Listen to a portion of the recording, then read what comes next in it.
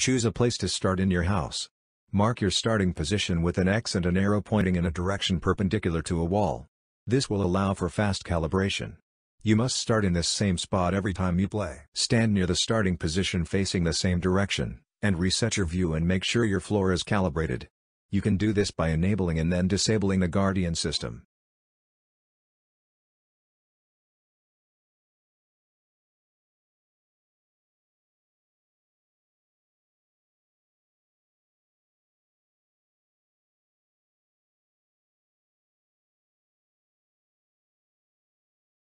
Once inside the app, check that the menu appears in the correct direction and reset your view one more time. Do not reset your view while inside the app after you have done so in the beginning. Select a playspace size.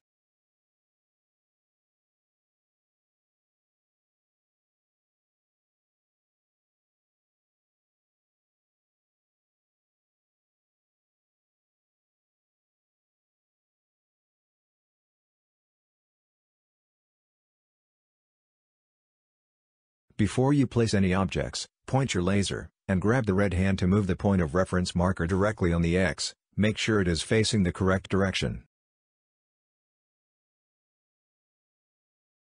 You can grab the menu to move it around your play area. The menu is a parent of all tools on the left. The tools will move with the menu.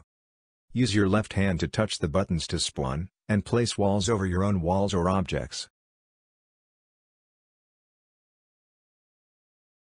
You can only spawn one type of object at a time.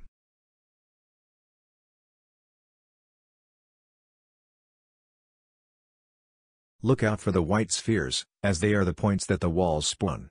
If you decide to spawn a wall or object, make sure that the spheres do not overlap any spawned object or wall, or the existing object will turn into the object you are spawning. Looking at the floor can help you align the walls better.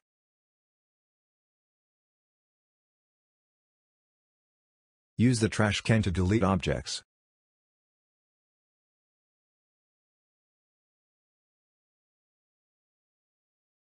If you are placing in a building with more than 2 or more levels, you must manually place all of the floor pieces to cover your play space. You will not need to calibrate the floor if you placed floor objects. Use ramp placement for when you are using stairs. You can control the incline and rotation using the tools. Ramps will not rotate using the joystick.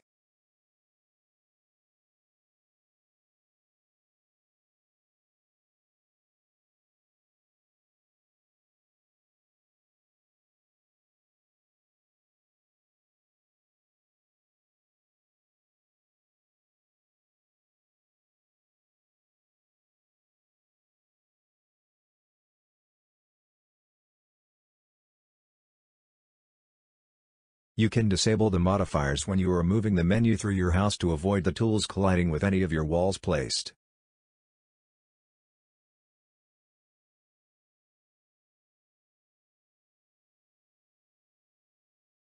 The wheel changes the texture of the placed objects. This is purely cosmetic and has no effect on occlusion.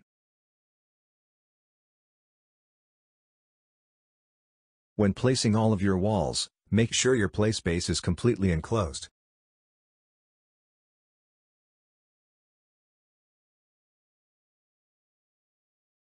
The hand is used to move all of the walls and objects placed in your scene.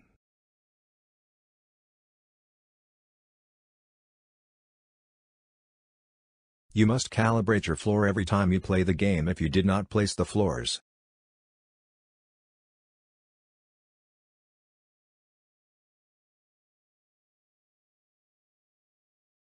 Once you are happy with all of the walls and objects placed, exit the game at this menu. Do not continue until you have restarted the app, or your changes will not be saved. Exit now.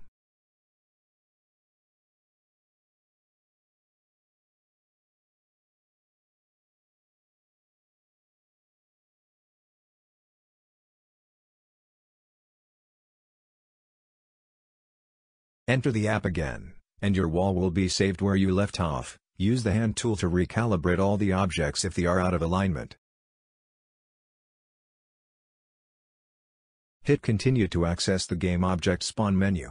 The types of game objects that you will spawn are Relic spawners, which spawns the relics you collect. Ghost spawner, which spawns only one kind of ghost. The more you place, the less chance of a more deadly ghost to appear that does spawns randomly anywhere.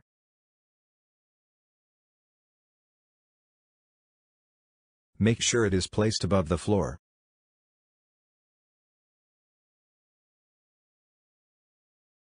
The more relics and ghosts you spawn, the more likely you will succeed. You must place them far apart from each other.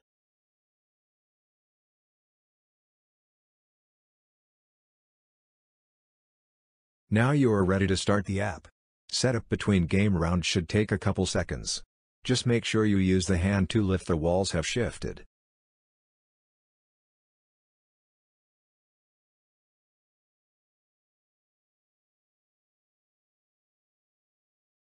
Now your setup should be fast and easy. Future improvements will be implemented in future updates.